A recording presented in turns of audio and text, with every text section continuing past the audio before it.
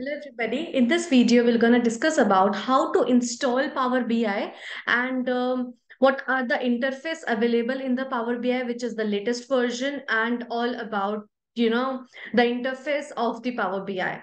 So what we need to do is we have two options to install Power BI. First, you can directly install from the Microsoft Store.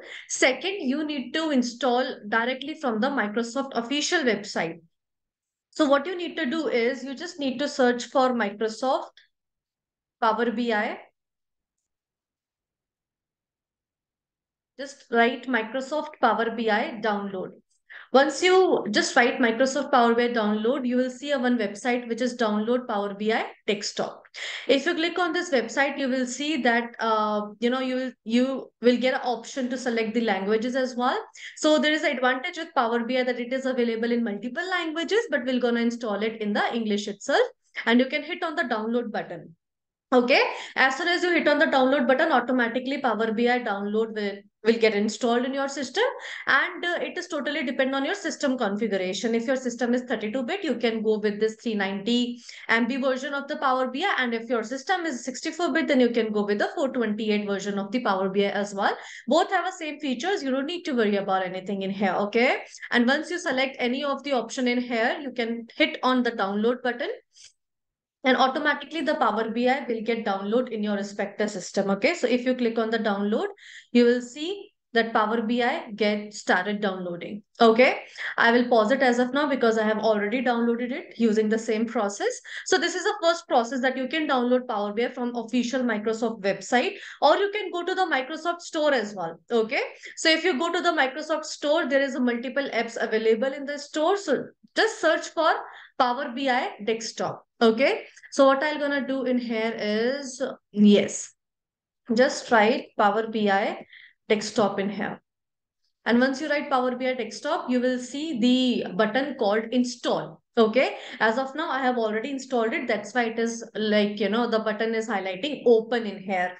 So you can directly install it from Microsoft Store. And once you install it, you can hit on the open button. Let's say in future, Power BI will give you an update. There is more updated features in the Power BI. You want to work with the Power BI latest version. So you can directly go to the Microsoft Store and hit on the update button. That's how you can update the Power BI as well. Okay, so what I'm going to do is once we install Power BI, then click on the open and automatically the Power BI will open in your system.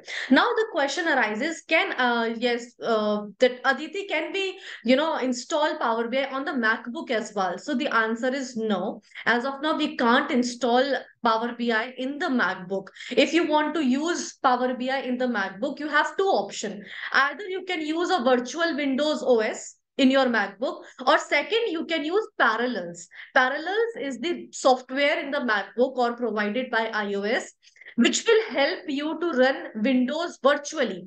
Okay, so these are the two options for the Mac users in here. So as soon as you install Power BI, you will see the version like this. Okay. So now when it comes to the version, guys, so there are two versions basically. In one version, the visualization pane is at the corner, as you can see in here. And there is a second version, whereas the visualization pane is at the top.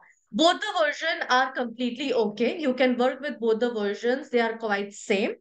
Fine, but in this series of the video, I am not using this version. Okay. So if you're getting this version, what you need to do is go to file, go to options and settings, and go to data source settings. Okay, in data source settings, you will see that if you have uploaded any data in here. So as of now, I have not uploaded any data. So I'll go back to the file and go to options and settings. And as of now, click on options only. When you click on options, or once you click on option, you will see a multiple features available in here. And you just need to go to preview features. And for an example, you are getting all the box uncheck in here. What you need to do is just check mark all the boxes. Okay. Once you check mark all the boxes, you need to hit on the OK button. So I'll check mark the complete boxes in here and click on OK button. And once you click on OK, it will ask you to restart the Power BI. So I'll hit on the OK button again. So it will restart the Power BI. It will take only 2 to 3 minutes, and then you will see the visualization pane at the top. Okay, and once it get on the top, then you can watch out the other videos presented in the series as well to complete your whole reports and to start with the visualization as well. Okay, so let me restart the Power BI and show you the interface where we're gonna work in this series. So guys, I have restarted the Power BI, and as you can see, once I have check mark all the options in the preview features, you'll see now the visualization pane is at the top. Okay, so in the entire series, we're gonna work with this interface of the Power BI. So make sure that you install it, and I will see you in the next session.